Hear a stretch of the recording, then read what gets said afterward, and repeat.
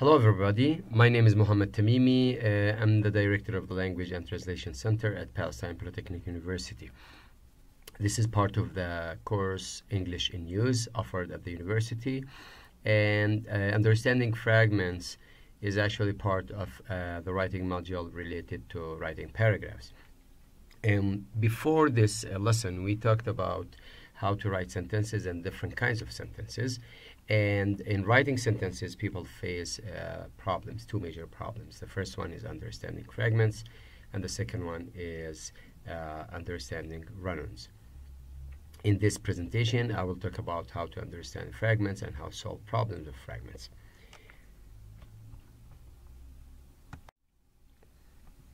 So let's see. If you look at the word telephones, it's just a word, it's not a sentence. It does not really give you a full meaning. What about telephones? Okay, we're missing the predicate, we're missing the verb here. Telephones ring, that gives you a better idea, so you understand that this is a full sentence and it tells us about the function that telephones do or have as a capacity of, ringing. If you look at the word John, John is just a name, and when you say John likes apples, now we have a complete idea that John, as a verb, as a subject, likes as a verb, and apples as an object. If you look at this one, it's a little bit different. Writing notes in class, you can look at it in two different ways. The first one, looking at this as a subject, writing notes in class. What about it? Okay, and you're missing the verb. Or you can use it actually as a part of the verb. So look at this part. Ali was writing notes in class, and this is was writing is the the verb in this case, and it gives you a better idea. So telephones, John, writing notes in class are parts of sentences. They're not complete. So what is a sentence? Basically, a sentence.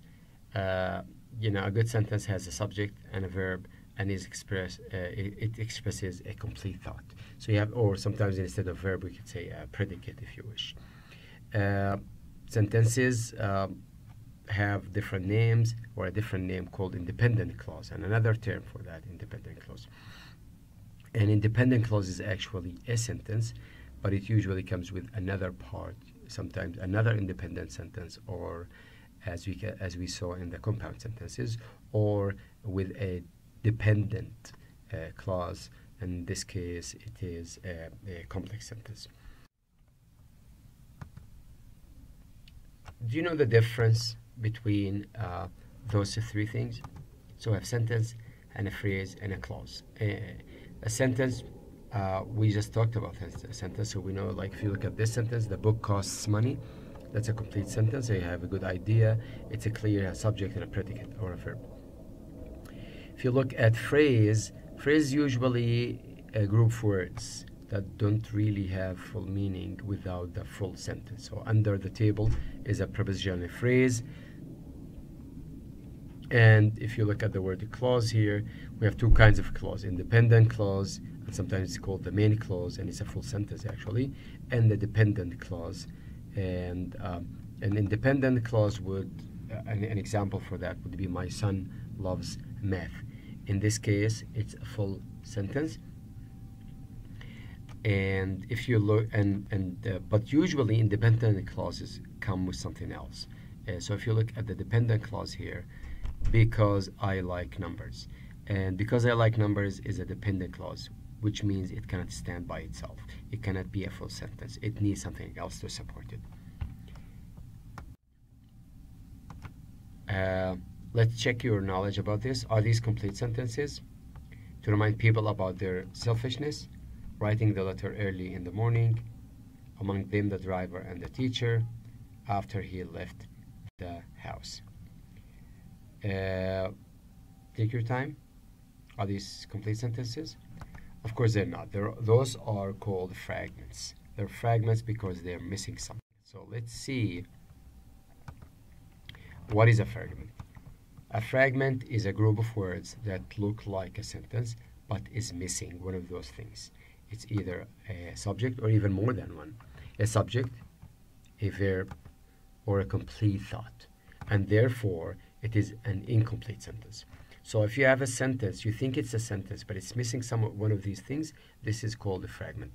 If you look at the word fragment, speaking of which, fragment means part. It means part of something. So fragmentation of your computer, you put it in parts. Fragment of a bullet is a small part of it, okay? So it's an incomplete sentence. There are 5 types of fragments, and we'll look at them, and then we'll try to see how to solve the problems. So the first one would be a word group that starts with a preposition. And we saw some of them, okay? With all of my other work.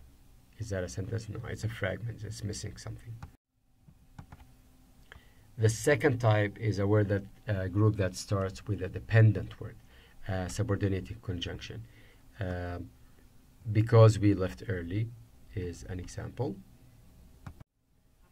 Another type, a word group that starts with an ing verb form.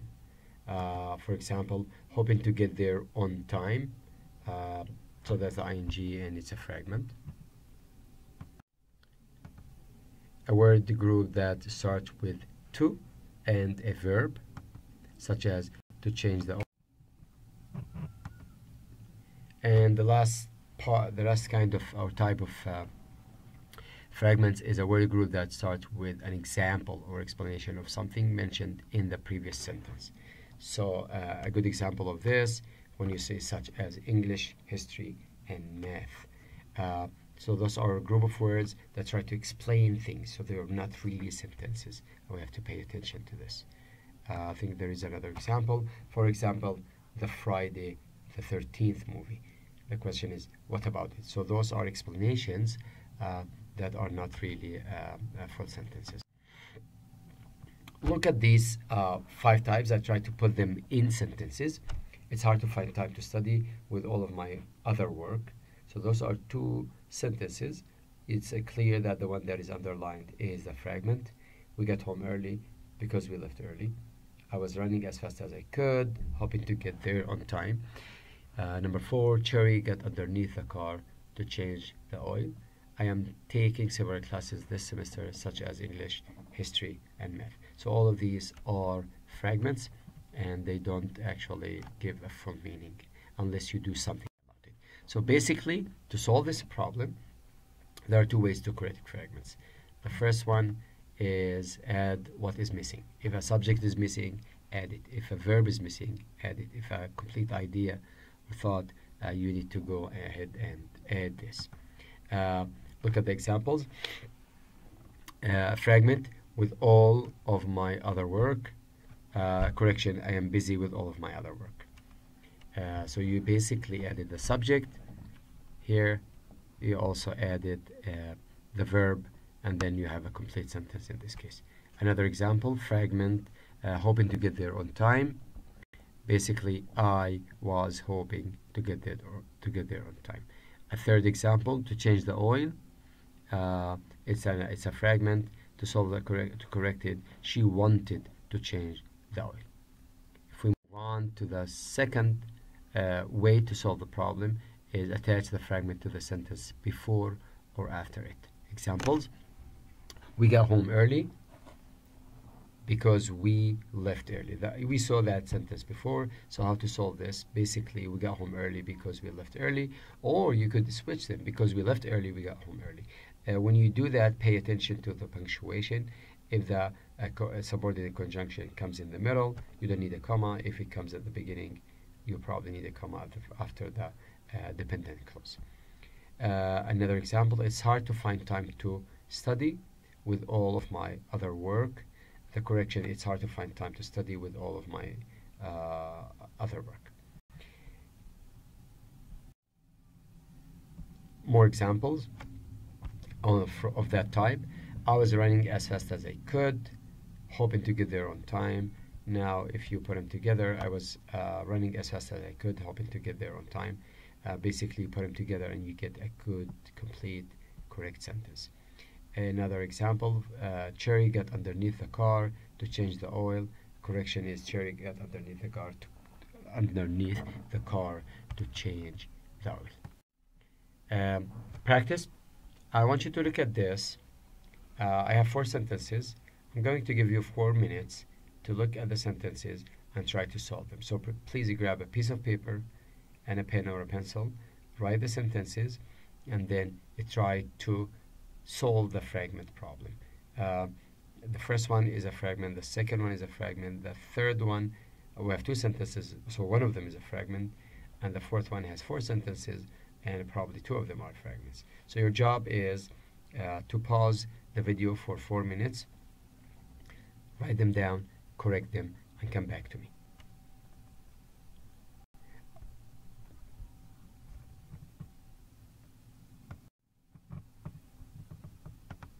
Okay, you're back by now, so let's look at the sentences. After I got out of high school, this is one way to do it. After I got out of high school, I worked for 1 year at a cafe. The sandwich that I bought, what do you do with this? The sandwich that I bought was delicious, and maybe you want to compare your answers with what I have here. When the waitress coughed in his food, another sentence, Ali lost his appetite.